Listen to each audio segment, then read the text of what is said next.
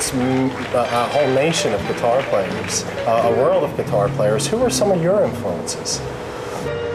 Well, I would say Segovia, starting with one. I would say Eddie Lang. Sure. Equally is important. Yeah. I would say later, Django Reinhardt has to be the greatest guitarist that I think that's come by in this century. I think he is probably the most innovative person to play. Did you get to play with Django? Many times. You did. Yeah, it must have been a thrill also, as well for him too. Yeah.